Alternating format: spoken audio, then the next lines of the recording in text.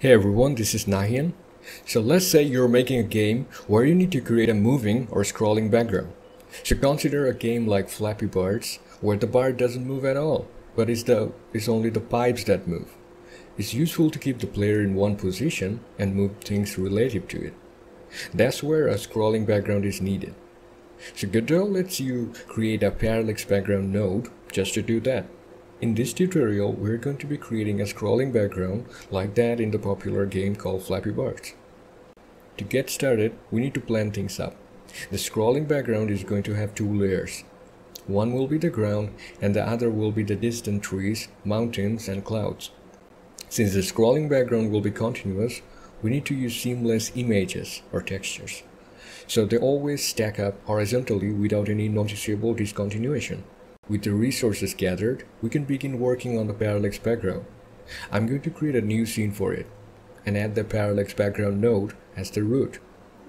Now, like I've said, in our case the Parallax background is going to comprise two layers. Based on the documentation, we can see that the layers are going to be represented by Parallax layer nodes.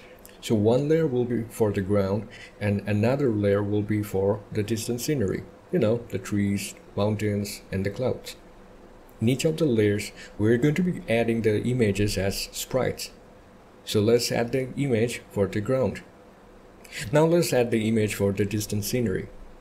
For the ground, it's only 128 pixel wide image, so I'm going to be setting the region to span the entirety of the window's width, which is 1024 pixels in my case.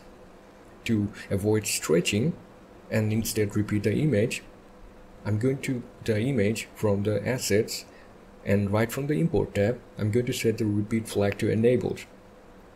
Let's re-import the image so the changes are reflected. Finally, let's set their positions and scales so they fit perfectly on the viewport. With the sprite set, let's set the motion of the Parallax background to make it scroll. I'm going to create a script for this to manually update the scroll offset.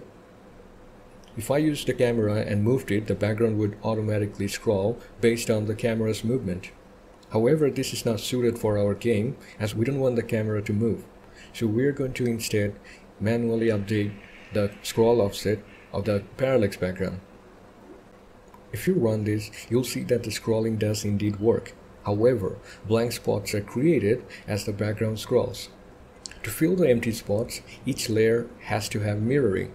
So we are going to the motion mirroring, and since we are only scrolling it horizontally, we need to worry about the X components. The value is going to be simply the amount of pixels after which the image or the texture repeats. So for the ground, since it repeats every 128 pixels, its motion mirroring should be 128. As for the distant scenery, it's going to be 1000 pixels. You can check right from Godot if the mirroring creates any discontinuation. With the infinite scrolling set in place, there's another thing left. That is the relative speed of the layers. We want the distant scenery to move much slower than the ground. To do so, I'm going to scale down the motion of the distant scenery to half. This way, the distant scenery is going to move twice as slow as the ground to create the illusion of distance. Distant objects always move slower from one's perspective.